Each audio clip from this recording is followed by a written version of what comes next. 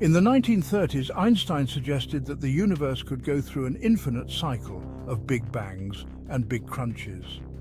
The expansion of our universe could have been caused by the collapse of a previous universe, effectively bouncing back from the contraction of the universe before it.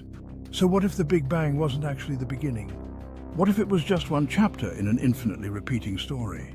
This is called the cyclic universe theory. This theory proposes that our universe goes through endless cycles of expansion and contraction, like a cosmic heartbeat.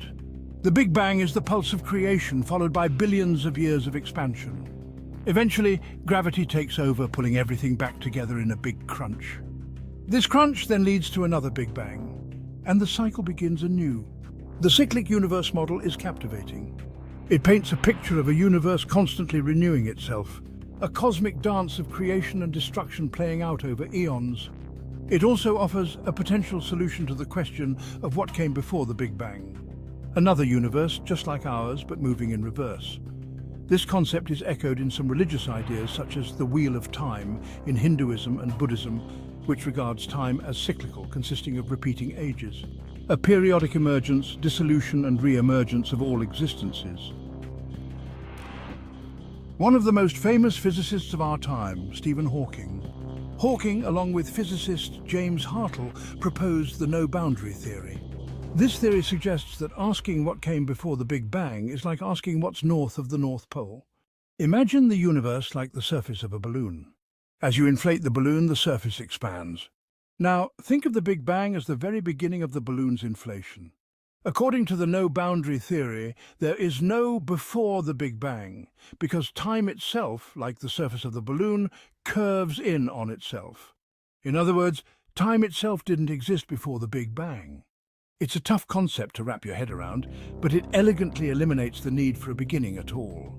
Instead of a starting point, the universe simply is. The multiverse theory suggests that our universe isn't alone. Instead, it's just one of countless universes, each with its own set of physical laws and constants. Imagine bubbles in a cosmic bubble bath, each bubble a different universe with its own unique properties. Some of these universes might be very similar to ours, while others might be completely different. Some might have different dimensions, different forces of nature, or even different laws of physics altogether. The possibilities are truly endless. How could a multiverse even exist? Some physicists believe that the rapid expansion of the early universe, known as cosmic inflation, more on that later, could have created bubble universes that budded off from our own. It's a mind-blowing concept, but it's one that many physicists find compelling. Let's rewind the clock back to the very first fractions of a second after the Big Bang, a time so early that it's almost unimaginable.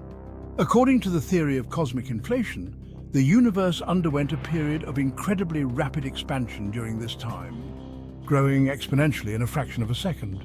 In fact, it expanded faster than the speed of light. An astonishing concept that defies our everyday understanding of physics. Now, before you say, hold on, nothing can travel faster than light, remember that this expansion wasn't the movement of objects through space. Instead, it was the expansion of space itself. A fundamental difference that makes this phenomenon possible. It was the expansion of space itself stretching and growing at an incredible rate. This rapid expansion helps explain some of the universe's large-scale features, like its remarkable uniformity, which we observe today. Imagine stretching a wrinkled sheet, pulling it taut until all the wrinkles disappear. Cosmic inflation is like stretching the fabric of space-time, smoothing out any initial irregularities and creating a more uniform cosmos. Cosmic inflation also provides a mechanism for the creation of the multiverse. A fascinating idea that suggests our universe might be just one of many. According to this idea, tiny quantum fluctuations during inflation could have been blown up to enormous sizes, becoming the seeds for separate bubble universes, each with its own unique properties and laws of physics. Quantum mechanics is a realm that defies our everyday understanding and challenges the very fabric of reality as we know it. Quantum mechanics governs the behavior of particles at the subatomic level, and it's a realm where the normal rules of physics seem to break down. Here, particles can exist in multiple states at once, and their behavior is inherently unpredictable. In the quantum world, things aren't so clear-cut. Particles can be in two places at once, and their paths are not always straightforward. One of the strangest aspects of quantum mechanics is the idea of quantum fluctuations. Imagine a calm pond, undisturbed and serene. Suddenly, without any apparent cause, tiny ripples appear on the surface.